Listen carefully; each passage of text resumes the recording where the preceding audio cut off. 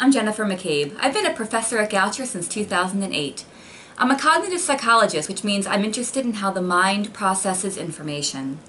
I teach courses in cognitive psychology and human learning and memory, as well as introductory psychology and a seminar in cognition teaching and learning. I got interested in cognitive psychology through 2 undergraduate internships on a research team that looked at predictors of substance abuse in adolescents with conduct disorder and ADHD.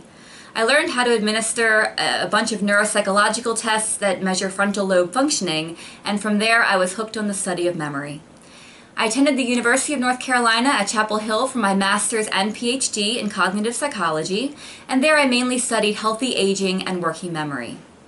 When I began my own research program after graduate school and became a professor, I shifted my focus to applied memory, specifically learning strategies, teaching techniques, and metacognition, which is knowing what you know and learning how to learn. I'm particularly interested in understanding the conditions of learning that will help students succeed, and also in designing interventions to support student learning. For example, I've done some experimental research on the impact of various types of elaborations, creating your own mnemonic devices versus creating your own examples. And this is in the context of learning information about the brain in introductory psychology. I've also used survey research to study metacognition in undergraduates, to see what they can predict about their own learning. And this research shows that students cannot always predict the learning scenarios that result in the best outcomes.